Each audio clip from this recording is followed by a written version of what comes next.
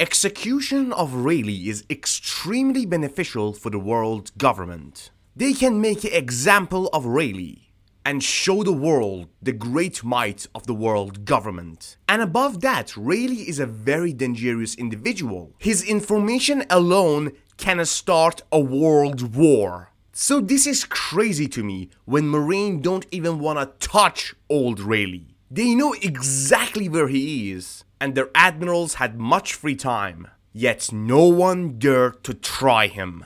Now, that's a hype. By the way, if you're here a lot, you may as well subscribe, please.